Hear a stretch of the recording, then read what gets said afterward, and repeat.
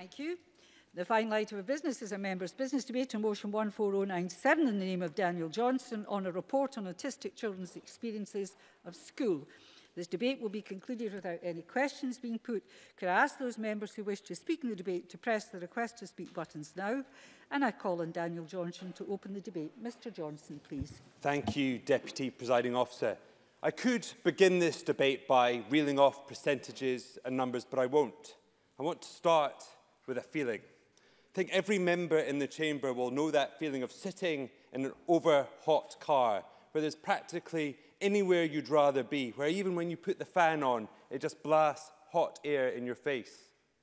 Now imagine what it would be like if you knew that there was a wasp in the car beside you. I think most of us would flinch. We might flail a little bit. If we realised the doors were locked and we couldn't wind down the windows, we might start banging on the windows. Some of you might be shouting. And if there was someone sitting next to you who didn't help you and just told you off, and in fact told you that you couldn't use the car because of your reaction, I think you'd find that very unfair. Now, the reason for that analogy was because that wasp in the car was the way that somebody expressed what it feels like to have a meltdown if you're a person with autism. And what we're doing in terms of the education system is all too often we are telling those people off when they're having those situations and excluding them from the car. So that's what this debate is about building that understanding. And yes, there are important details in this report, but first and foremost, if there is one thing that we can do in this debate, it is building that understanding of autism and what it feels like, because that would be the start that I think so many people in Scotland, so many people with autism need. I'd like to thank the National Autistic Society of Scotland, Scottish Autism and Children First for the brilliant report that they compile, because I think it does that very important work of shining the light of that experience and how it feels for autistic children in our school system. But above all else, I'd like to thank the parents and the young people who participated in that survey, because without that, that wouldn't be possible. And I'm also very pleased that so many fellow MSPs who are at the launch of that report are in the chamber here this evening, because I know that they will share my feelings from that event of shock and of anger, hearing of parents having to lawyer up to fight for the legal rights of their children to be educated, families forced to homeschool, not because it was their choice, but because there was no other option for them to have their children educated. And children not just told off, but 7-year-olds, barely able to write their own name, asked to sign pledges to modify their behaviour at school. And most shockingly for me, hearing of the experience of some young people who are forcibly taken from their classroom and put into 12-foot by 12-foot windowless soft rooms because of their behaviour. That's what's happening to some children today in Scotland, in our schools. And I think we need to make this the first step towards ending those experiences. So the report is important. I think it shines a very real and an important spotlight on the experiences of many children in our education system. And I think the most distressing findings is the level of exclusions in our schools, both formal and informal. 13% of parents said that their children had been formally excluded. 3/4 of those excluded on more than one occasion. But on top of the informal exclusions, I think the truly worrying picture is the degree to which unlawful, informal exclusions are being used. 37% of children, over a third of parents reported their child had been excluded informally. 1/4 of those that was happening more than once a week. And those informal exclusions are described as cooling off periods, timeouts. But these are children being excluded without record, without notification. And let us be very clear here this evening, that is against the law and should not be happening. But on top of this also is the use of part-time timetabling. Now, indeed, part-time timetabling can be part of the educational solution for children with autism. But unfortunately, the majority of situations, this is being instigated by schools, not by parents. And for some children, that part-time timetable means as little as an hour of education a day. And we do have to be careful with these numbers. This is a survey. It is informal. They're not necessarily representative. But if you look at the total number of respondents, it represents 10% of the autistic pupil population. So I think we have to take them seriously. Now, beyond these findings on exclusion, there was also the findings around the impact on children. Children whose educational progression has been diminished. Children a number of years behind where they should be in comparison to peers. But more importantly, the isolation that many of them feel and their overall well-being and mental health impacted by their experiences at schools. Beyond that, the impacts of the family were also reported, where parents have to choose between their work and their child receiving education, and the impact it has on their mental health being and their relationships. But perhaps, I think, in some ways the most troubling were the views on what would make a difference. And these were simple things.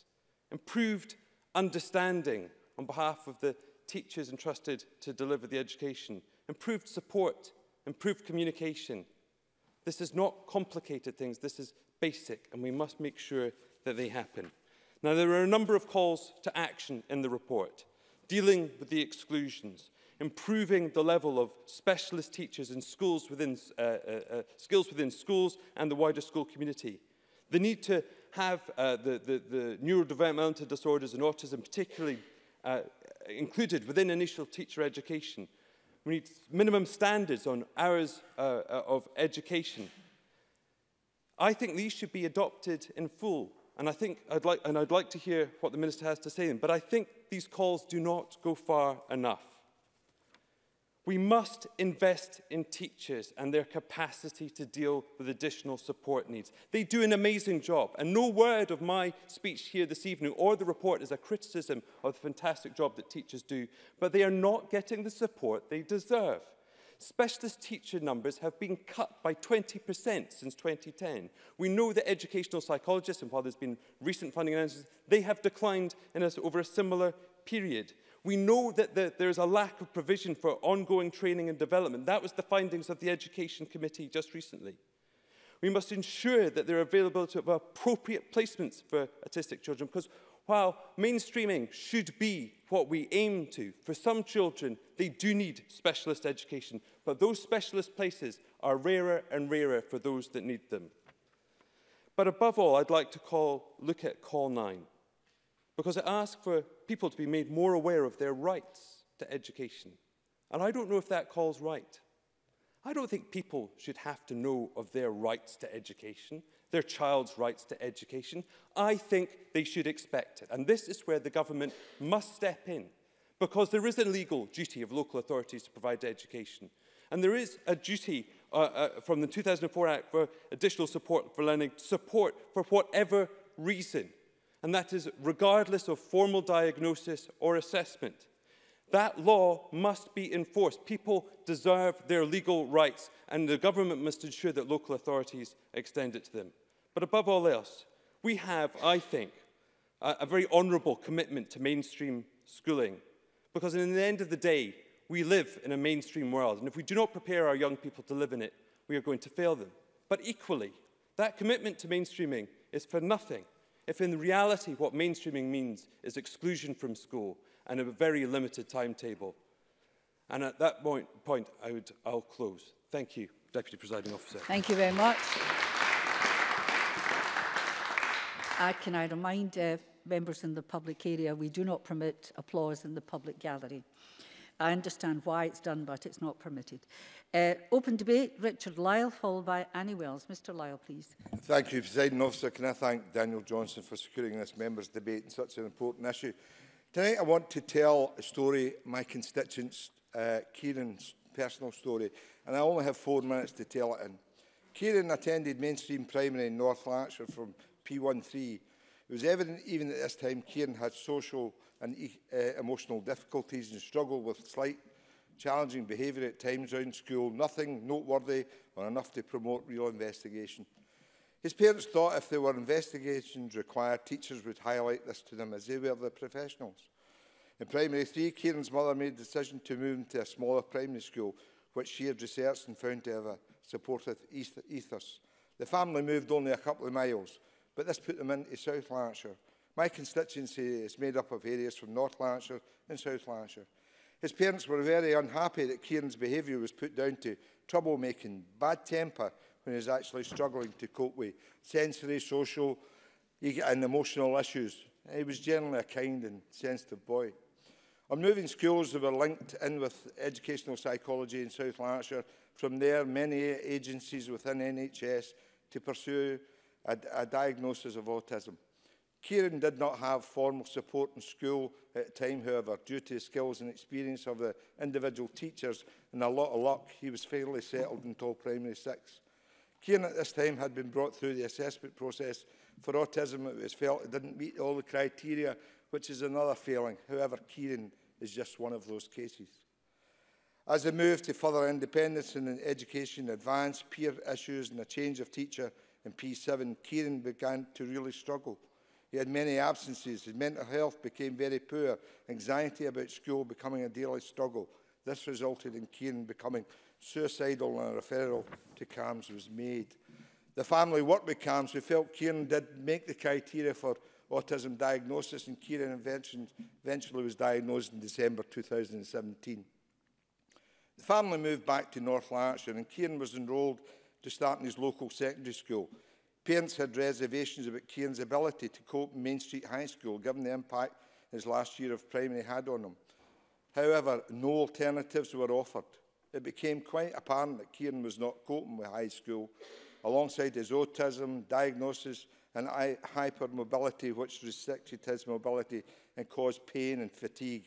His parents approached the school, highlighted their concerns. Guiding teachers observed how Kieran was upset and his parents were assured action would be taken.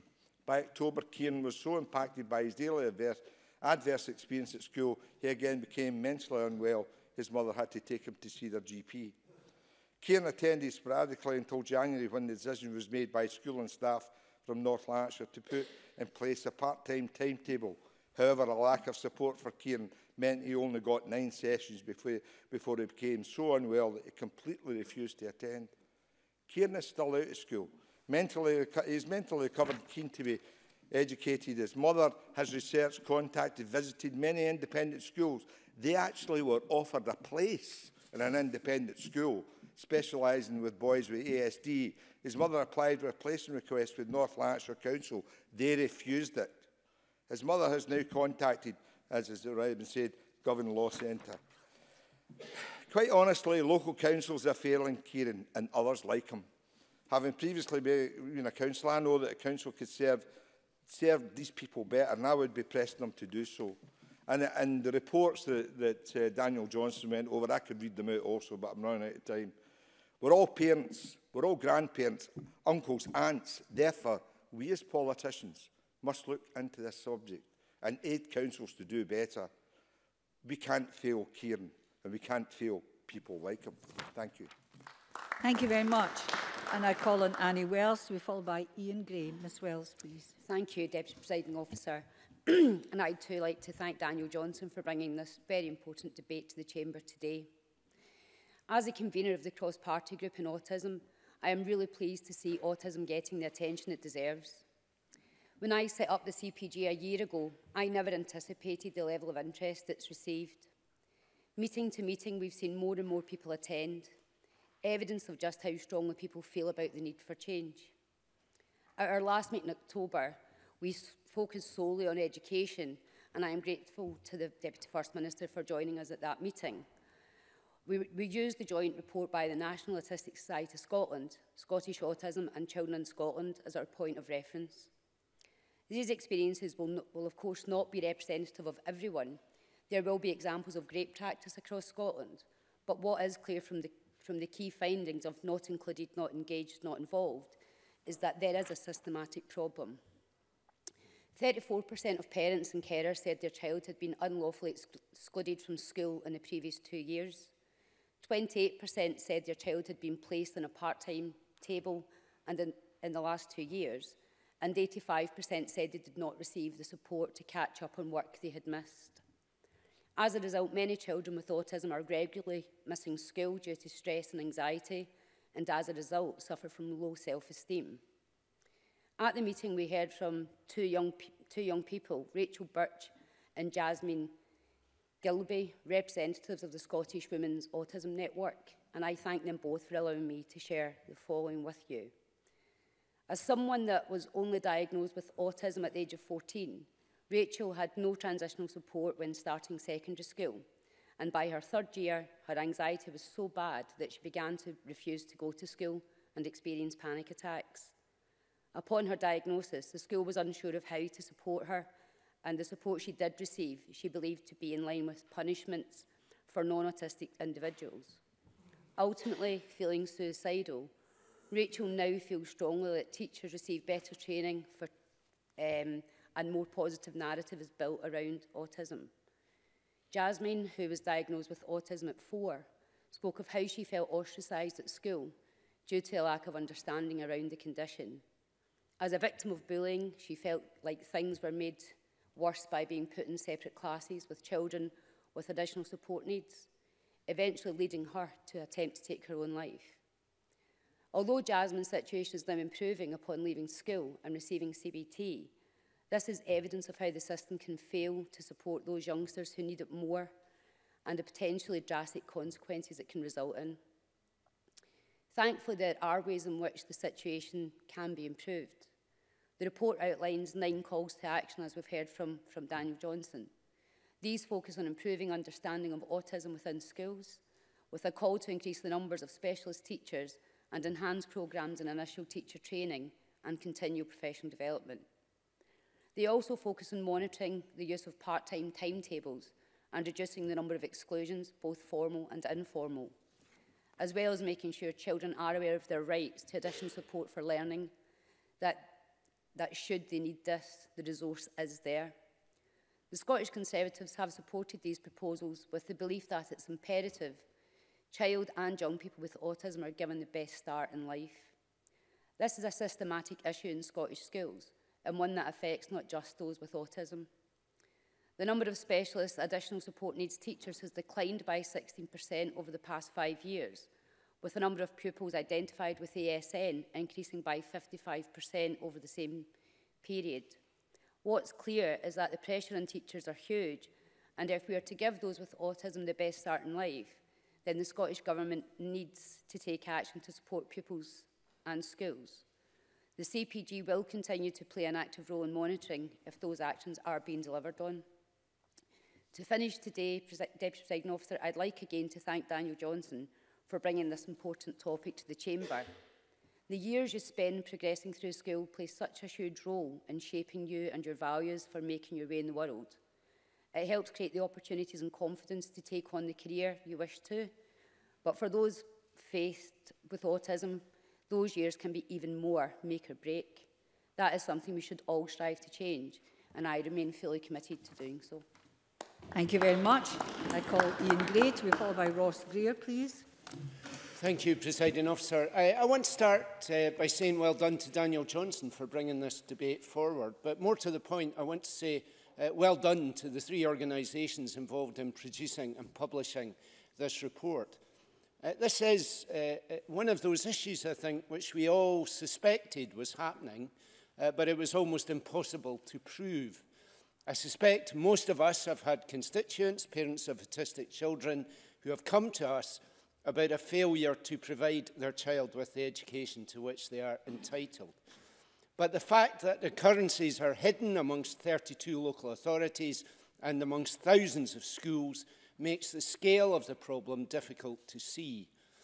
Moreover, as it turns out, the most egregious failure, the use of unlawful exclusions, is even more hidden as it remains unrecorded. So we really should acknowledge the effort in establishing the evidence in this report, and what shocking evidence it is. 1/4 of parents had seen their child formally excluded in the last 2 years, but 1/3, more than 1/3, had suffered informal, i.e. unlawful exclusion. Look, we all know what the issue is here. Mainstreaming of children with additional support needs is absolutely the right principle. But the right principle is worthless without the right practice. And that manifestly means enough support staff and enough resources to make mainstreaming work for all concerned, but above all for the children themselves. Otherwise, we are simply mainstreaming failure, frustration, and frankly, hypocrisy on our part when we pretend to be all about fairness. Of course, these issues do not apply only to children with a diagnosis of autism. After all, they only account for some 8% of children with additional needs. But the fact that the Inquire Special Needs Helpline sees 46% of calls coming from parents of autistic children tells us that they are being particularly ill-served and are, so to speak, the canaries in the coal mine, alerting us to a wider problem to which we must respond. So now that we have the evidence, the onus is on the Cabinet Secretary to tell us what he's going to do. One words are not going to be enough to solve this problem. Only more support, and that does mean more additional needs teachers and additional support workers, is going to do that. Yet at Education Committee last week, the government's head of support in the Learning Directorate admitted to us that she has no idea how many additional needs support workers we have in our schools, never mind how many we need. She suggested that because this was all up to councils and because they call these jobs different things, it's all too difficult to find out how many there are, or I suppose whether there are any at all. Anyway, she told committee members, additional support isn't just provided through additional needs teachers or support workers. And of course that's true, as we can see from 8 of the 9 recommendations in this report. But I have to say, she rather gave the impression that it was a bit quaint of us to think that such a thing as specialist staff mattered much at all. This report tells us that autistic children are being routinely, illegally denied their place at school. More specialist staff to support them might not be everything that they need, but my goodness, it would be a start to turning this around. And I hope the Cabinet Secretary will tell us how and when that's going to happen. Thank you. I call Ross Greer to be followed by Mark MacDonald. Mr Greer, please. Thank you, Presiding Officer. And like colleagues, I'd like to thank Daniel Johnson for the opportunity to discuss this issue in the Chamber today. Not included, not engaged, not involved is a report title which shouldn't really surprise anyone in Parliament. As Ian Gray said, many of us will be used to receiving casework like this on a regular basis. It certainly doesn't surprise young people with autism, their parents, their carers, teachers or support staff. This was really valuable work done by Children in Scotland, Scottish Autism and the National Autistic Society, and we should be grateful for it. It's a really invaluable insight into the lives of young people with autism in Scotland today. It sets out how our education system is failing far too many young people. Over a third of parents and guardians who responded reported that their child had been unlawfully excluded from school in the last 2 years, most of them on multiple occasions. Just under 30% said that their child had been put on a part-time timetable. 85% said they didn't receive support to catch up on the work that they had missed while they had been excluded. And this report only adds to the substantial body of evidence that's building on the failure in Scotland to properly support children and young people with additional needs. The number of specialist additional needs teachers has dropped by over 400 in 8 years. That loss of expertise means classroom teachers are left without the additional support and without the specialist knowledge needed to support every pupil. Those classroom teachers themselves are struggling to support every young person in their class. They're doing so with increased workloads, with 3,500 of their own colleagues lost over the last decade. This is fewer people with fewer expertise expected to do more with less, and it isn't working. Support staff who used to assist pupils with additional needs directly are now being stretched to support the whole class instead. Often the staff with specialist skills and training have simply been cut completely, with the general classroom assistant staffing expected to take on the role of supporting young people with needs such as autism, which they simply don't know enough about. The Scottish Government, as Ian Gray mentioned, has even redefined the information published on specialist support assistants, grouping them now into a more general, to the point of almost meaningless category of pupil support assistant. Instead of asking why these specialist assistants are no longer doing that job, it feels like the government have given up and accepted the loss of that defined and important role. Not included, not engaged, not involved is far from the only evidence that we have. Last year, the Education Committee undertook an inquiry into additional support needs in Scottish schools. We got hundreds of submissions, particularly from teachers and from parents of pupils with additional needs. I think the Chamber will recall some of that evidence. The staff member who was told to watch The Big Bang Theory to learn more about how they could support a young person with Asperger's. We were told how patchy training on additional needs is for teachers in Scotland, that so much training depends on a cascade model, where one teacher actually gets the training, then passes on what they know to others. That's why specialist additional needs teachers are so important, but with a loss of so many of them, passing on that knowledge is often not possible. The range of recognised additional needs is vast. The range of potential forms of support that young people with autism need is vast. Every young person is unique. Their needs are unique as well. Many teachers and parents also highlighted the importance of identification of additional needs in the first place. Again, this is an area where specialist teachers and support staff who are able to identify additional needs are key, but one where there's a colossal inconsistency across the country. Educational psychologists play a vital role here as well, but the number of educational psychologists in our schools has really dwindled, particularly after the government cut the bursary for that qualification in 2012. Now, the Greens were critical of the loss of that bursary, and we welcome its reintroduction announced earlier this year. That was absolutely the right move for the government to make, and we'll wait with interest to see if it helps to recover the number of people going into those courses and then into those roles. Accessing the support that they're entitled to is clearly an issue for young people with autism and for their families.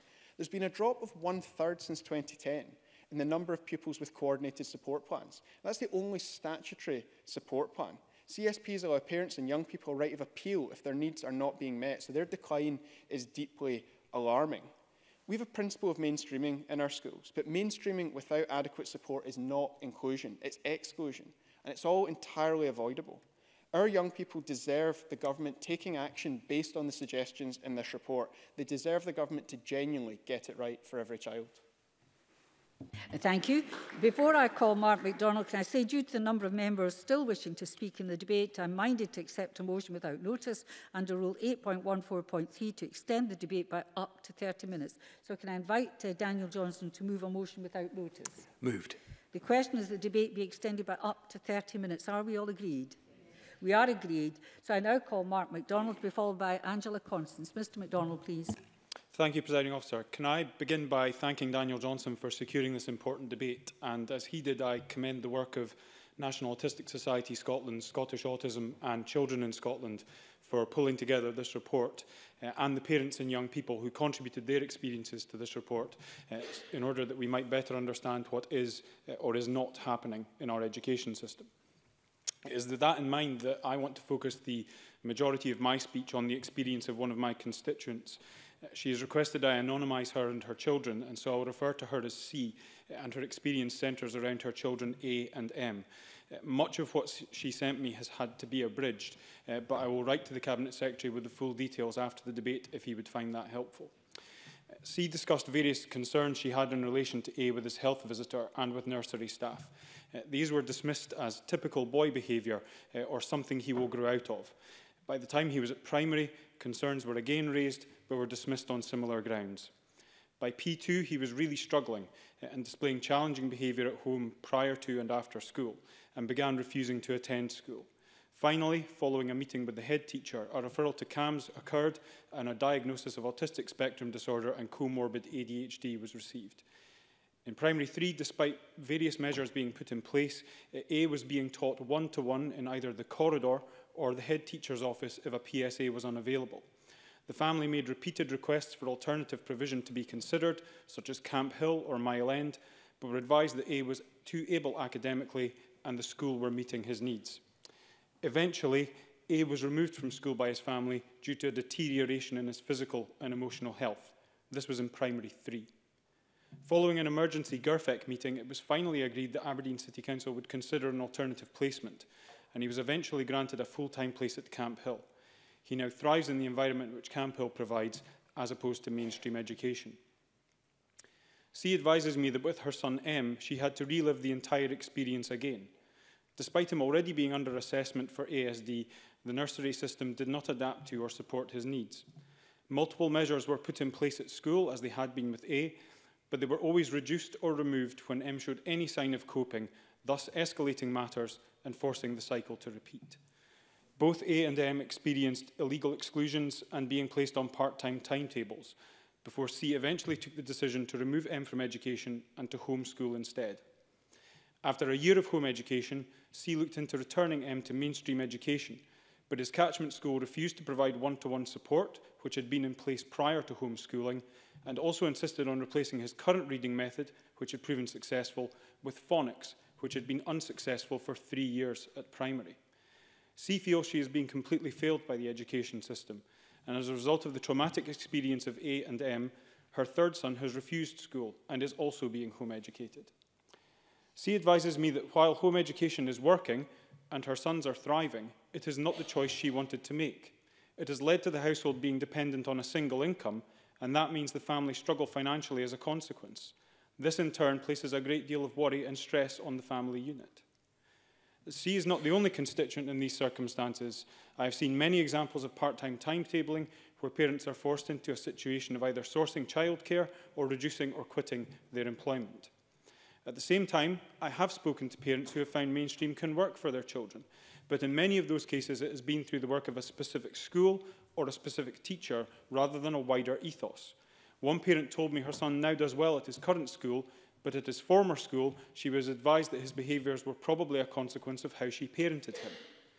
Now, I have spoken in this chamber on many occasions regarding autism, often viewed through the experience of my son.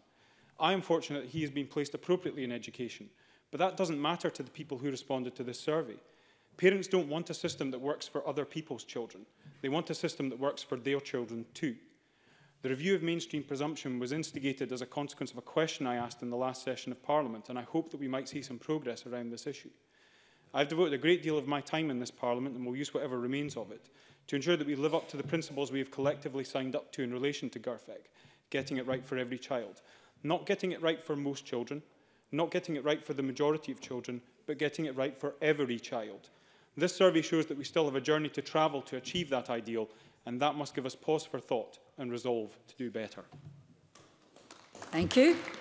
I now call Angela Constance to be followed by Alexander Burnett. Mr Burnett is the last speaker in the open debate. Ms Constance, please. Presiding Officer, like Daniel Johnston, I'll start with a feeling. I felt compelled to add my name in support of the motion before us tonight. And I did so after reading the report, not included, not engaged and not involved. Like others, I want to commend the authors of that report, Children Scotland, the National Autistic Society and Scottish Autism. Because it's quite simply not right on any level for any child not to receive their educational entitlements, as highlighted by the survey of nearly 1,500 parents. And I know that that will be shared by MSPs and all ministers too. And I don't say this lightly, but the level of exclusions, unlawful exclusions, part-time timetables and missed schooling shown in this particular survey is utterly unacceptable and indeed shocking. And if this wasn't bad enough, 85% of children in the scope of the survey didn't receive any support to catch up on the work that they'd missed. And like others, my main motivation for speaking in this debate tonight is to speak up for the countless parents that I've had the privilege of representing over many years. Because being a parent is the most important job you'll ever have. It's actually the hardest job you'll ever have.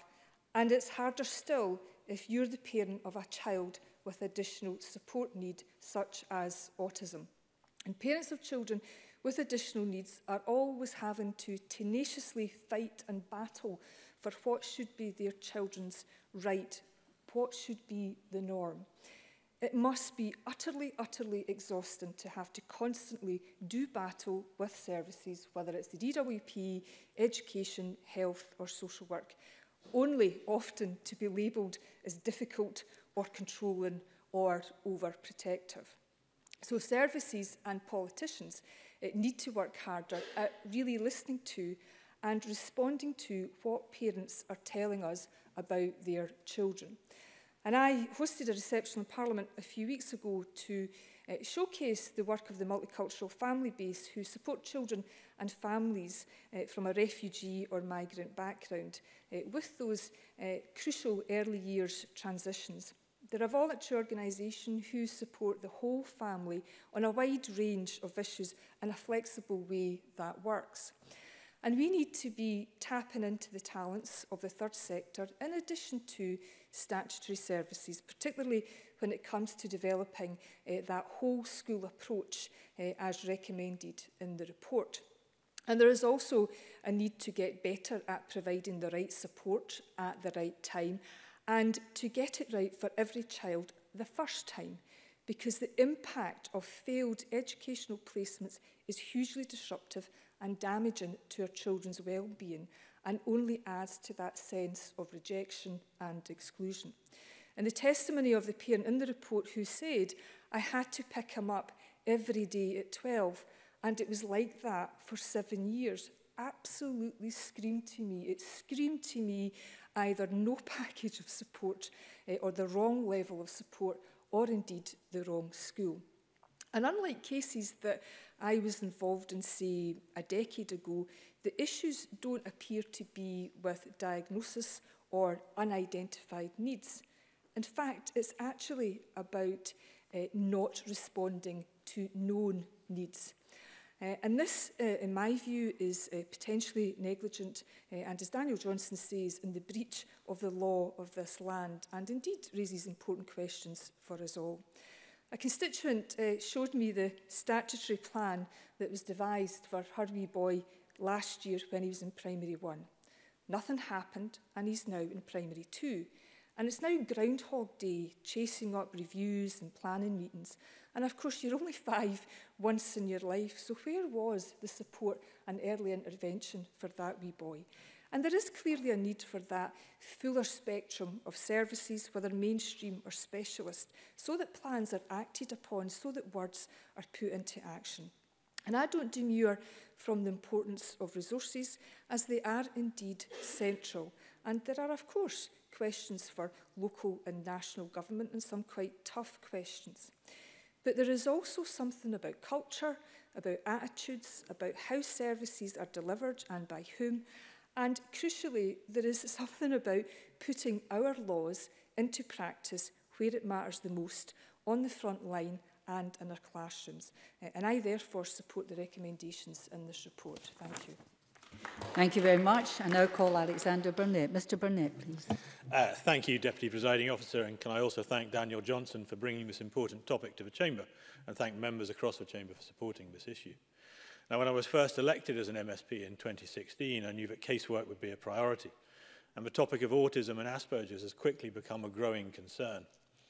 At first, it was just a few cases of families reaching out for help with their children diagnosed with autism. But then the scale of the issue became more apparent, with adults, teachers, social services, the council and more bringing forward how lacking the support for those with autism and Asperger's was. I met with the CEO of Aberdeenshire Council yesterday and a meeting with NHS Grampian officials next week to discuss progress on this subject. I'm grateful for their attention now. Now, after speaking with those who work with the autism community, it is important to note that the report, not included, not engaged, not involved, applies as much to Aberdeenshire as anywhere else in Scotland. Because for all the good intentions of Scottish Government ministers wishing strategies, if those required to create and deliver them are not supported, then the result, as we see, is failure. And this not only applies to education, but employment, housing and mental health services too. Because many families face great difficulty in finding a pathway for autism diagnosis.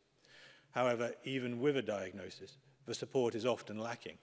And whilst I commend our teachers, unfortunately, there are not enough with autism qualifications. And this ultimately results in a failure to implement the correct support, meaning children and families fall through the net. And I met someone just last week whose story echoes the issues that this motion brings to the debate today. Now, I also don't have time to tell the full story of what this family has gone through, but even this abbreviated account shows how badly this family has been let down. Firstly, the primary school refused to submit the child for diagnosis for dyslexia. and after privately paying for it, a diagnosis was given. The same then happened at secondary school, where the parents had to pay privately for a diagnosis of Asperger's. And the organisation they were put to, following a GP referral, then blamed the parents for the child's behaviour and only accepted that the child had Asperger's after the privately paid for diagnosis was passed on. The school's guidance then referred the family to social work as a family in crisis, putting even more stress on the family. The organisation forced the child to appointments, which was a struggle because the child had to be escorted to school due to their Asperger's. And at one of these appointments, the child was told that it was good they had not mentioned suicide, much to the parents' horror that this idea could be put in their child's head. Now, the school has done their best to provide what support they can, but with a lack of access to practical support and help from resource centres, the family are unsure about the future for their child. Mental health is a topic that has come to the forefront of national conversation in recent years, which I am grateful to see. And after working with families and organisations in the autism community for over 2 years now, I am keen to see that our education system takes the lead on treating those with mental health conditions with the correct support. So I call on the Scottish Government to ensure that all children are provided with the correct support so that they can all reach their full potential in life. Thank you. Thank you, Mr Burnett. I call on John Swinney to close the Government Cabinet Secretary, please. Presiding Officer, let me begin by congratulating Daniel Johnston on bringing this debate to Parliament and thanking him for raising a very important topic with which I have enormous sympathy in the issues that he has raised today. Can I also express my thanks to Children in Scotland, the National Autistic Society and Scottish Autism for the production of the report Not Included, Not Engaged and Not Involved. I gave Parliament a commitment that I would engage with the organisations to consider the findings of this report, and I have met with all three organisations, and I'm looking actively at the issues that are raised by the report. And I also should put on the record that, as a number of colleagues have done in the course of this debate today, that in my 21-year service as a Member of Parliament, I have met many constituents who have wrestled with these challenges. These are very difficult situations that parents find themselves in. They want to make sure that their young people are given every opportunity to prosper, to thrive in the way that Mr Burnett has just talked about, and they want to ensure that services are available to support their children to achieve their potential. And that is a completely and utterly natural aspiration for any parent to wish to ensure is the case.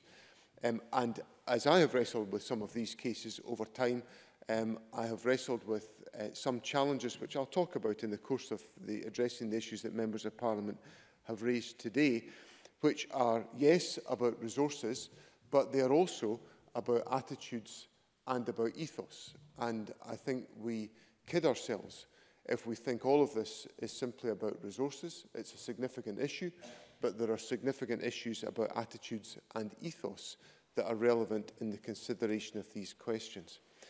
And attitudes and ethos have underpinned the policy thinking that has gone into the approach which was taken forward by the Standards in Scotland Schools Act 2000, which was supported extensively within this Parliament and which brought in the presumption of mainstreaming for the education of young people within Scotland.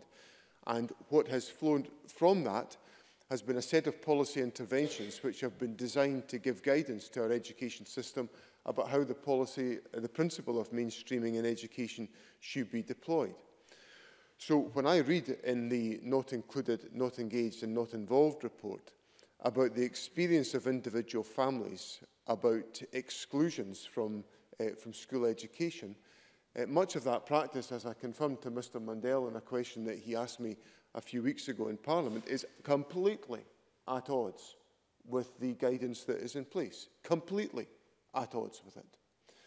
So there is a question that we have to address, and it's an important question about the degree to which our policy framework as it currently stands provides sufficient guidance and sufficient rigour to ensure that what we aspire for in this Parliament, which is I recognise is broadly shared across the political spectrum, is actually delivered on the ground by individual authorities. And that brings me on to one of the points that Daniel Johnson raised about the government, Mr Johnson's call for the government to step in to enforce the law with local authorities on the right to education.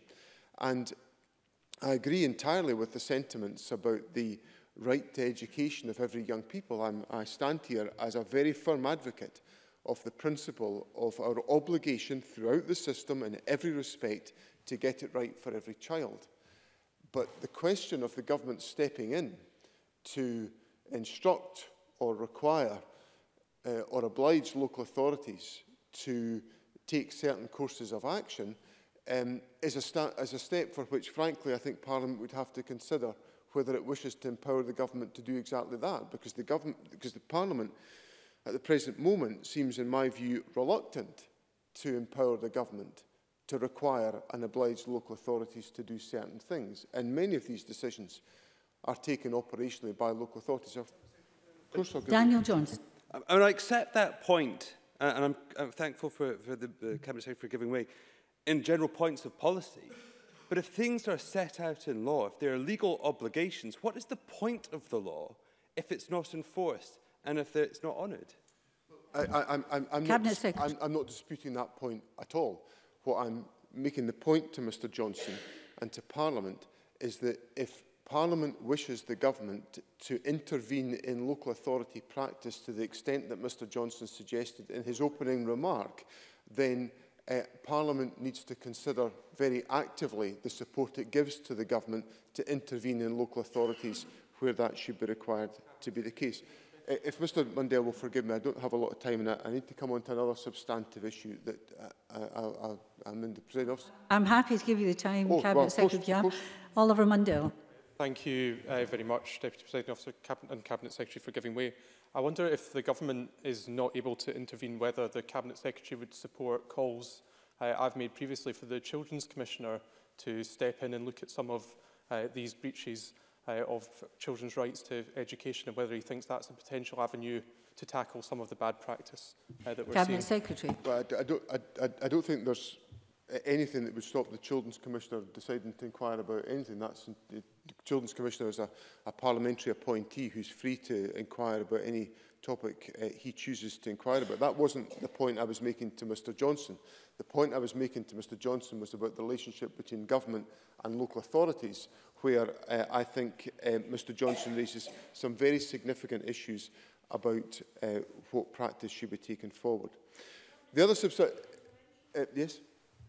Joanne Lamont. I wonder if the Cabinet Secretary would agree with me that, about the concern of perhaps suggesting that it's only about resources or it's only about attitude and ethos. Attitude and ethos is really important. Government has a very powerful tool by willing the means to deliver on the policy commitment we've all got to inclusive education. And that is what local authorities and teachers and support people and families are saying. There's simply not the resource there to support their young people. Cabinet Secretary. That brings me on to the point that I was just about to make, which is about resources. And what we see in the most recent data that's available to us is that in 2016-17, local authorities delivered a real terms increase in expenditure on education services. And within that, there was a 2.3% increase in real terms, 4.5% increase in cash terms, in the funding that was made available to additional support for learning within the education system. Now, these are the local government statistics that I'm quoting to Joanne Lamont, which brings me on to the other substantive point that I wanted to make to the Conservatives. Now, I listened with care to the words that Annie Wells and Alexander Burnett have put forward to Parliament, as I listened carefully to the points that all members of Parliament make. But when it comes to, and this is where Joanne Lamont has a fair point about willing the means, when it comes to budget decisions, the Conservatives don't generally argue for more public spending when it comes to the day that it matters on, which is budget day. And on budget day, we have to make our hard choices about what money is available. And we took decisions as a government last year for which the Conservatives roundly criticised us which involved increasing the public expenditure that was available.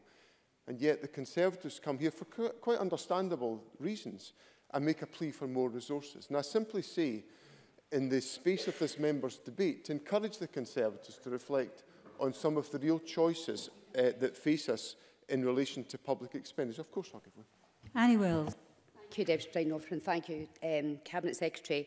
Can the Cabinet Secretary also agree with the Scottish Conservatives that this is already in legislation, that children should have the right to a proper education, and that the cuts that have been made so far are 16%, but we've seen those diagnosed with autism increase by 55%?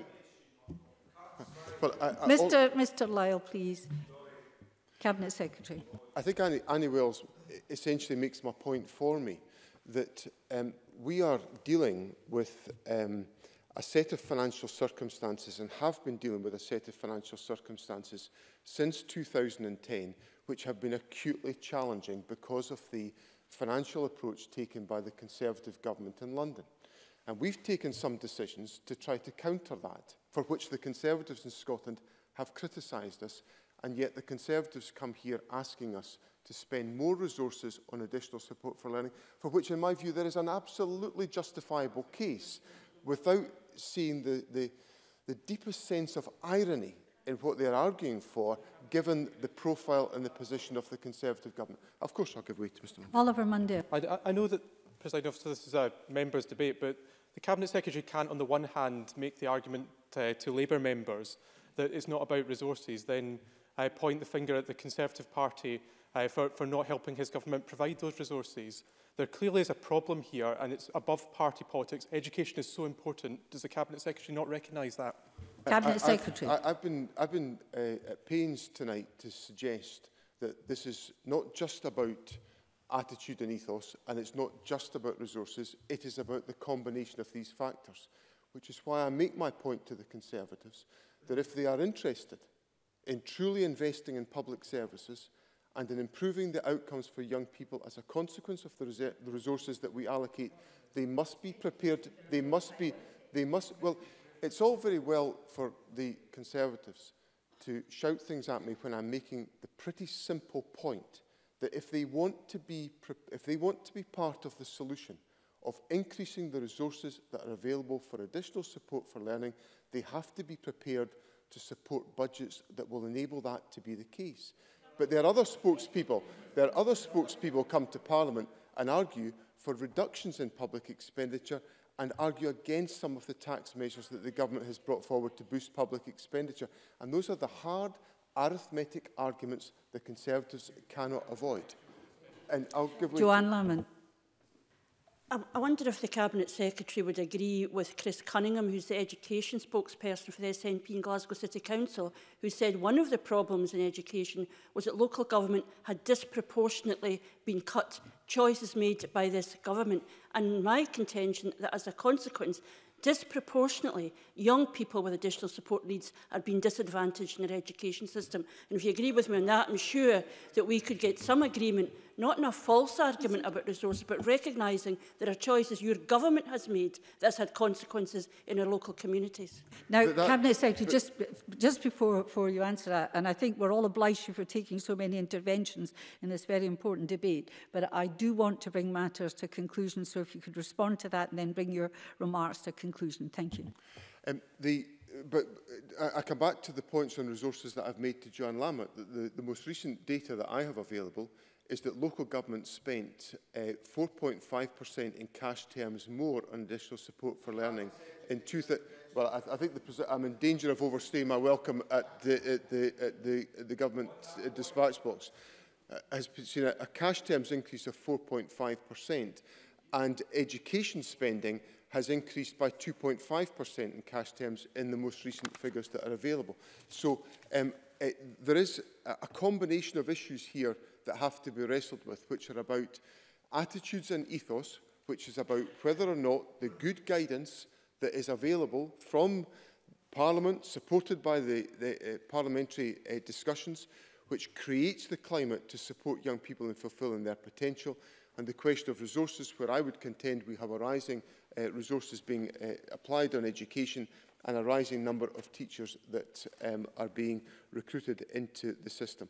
Can I finally close on the point raised essentially by my colleague Angela Constance, which were two last points to close. The point raised by my colleague Angela Constance, where she made the point that there are examples of great success in mainstream education, in supporting the needs of young people and ensuring that with the right approach that is taken in individual schools, good outcomes can be achieved for individuals for young people with additional needs.